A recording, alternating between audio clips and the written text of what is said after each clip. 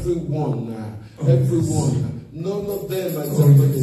Yes, there's a power. So start with your relationship with God. Yes, face Him. Being an ambassador for Christ. It starts with that spending time with Him. You see, if you spend time with God, He will do what you did not even ask. Yes. Because He knows all your needs. Yes. And pour into relationship with those around you. So you start that relationship with God, and then the people that come around you, you pour out that relationship that you have with God with them. So people who have been studying scripture, people who have been fasting, people who have been praying, when people come to them, you see out of what they have been doing, comes out of them, and then it grows into the people, and then you see transformation, and you will see testimony. Ask question. Do not be afraid to ask God questions. If you do not understand something, ask Him. He said, ask. Yes? And what? It shall be given unto you. Yes. Ask. You will receive.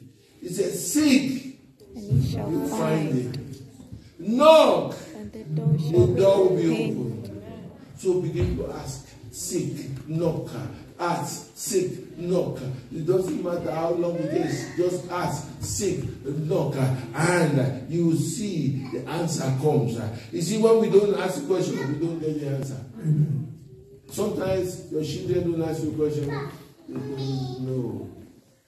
Right? But the one that asks, Thomas asked Jesus, and he got an answer. The rest were too afraid to ask. They should ask. Share your story when God has done something for you. A testimony is not something just coming to prance around wherever. It's just come from a grateful heart. Somebody will say, the Lord has done it for me. I'm grateful. Even if it's not perfect yet, by faith I receive my healing. By faith I receive that deliverance. By faith I receive that blessing. By faith that husband comment. By faith the wife comment. By faith the children comment. By faith I'm successful at work. I'm successful at school. By faith, even though I might be struggling with a subject, I said by faith and by the word of God, I receive wisdom from above, and I begin to excel in the name of Jesus. And then, when you share your story, invite others. You see, people like a place where good testimony has been taking place. They also want to partake. Invite others. You see, you share your story and then you invite them.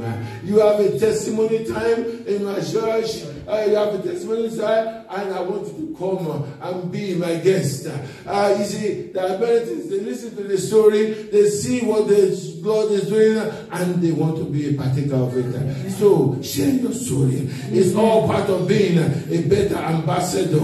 And it's also good to reflect on what you've been doing as an ambassador. Attitude is everything. Tell me. The attitude that you show, you might talk. You know, I work as a teacher in school. Some of our children, they claim to be Christian. They will talk, but they are the worst behaved in the class. My God. So, why should anybody want to know their God? In fact, sometimes they say maybe they've not been taught, and it's not true. They've been taught. They just choose to show off what they could do at home. They're not doing it in school. Right? They're showing off. And they think they're showing off and impressing others, but they are not impressing others. They're actually turning people off. You say, well, if that's what they do, what they teach in your church, then I don't want to know that God. So, you need to be able to flow. Attitude.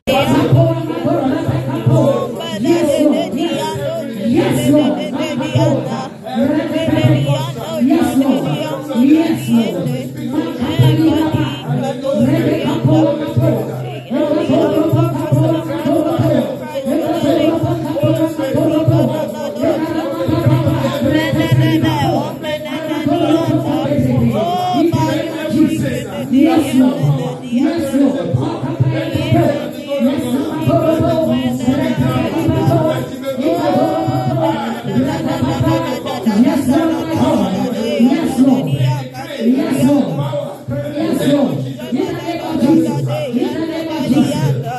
Yes, Lord. Yes, Lord.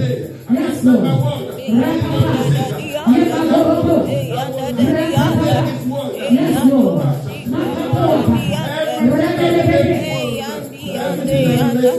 Yes, Lord. Yes, Lord. Yes, Lord.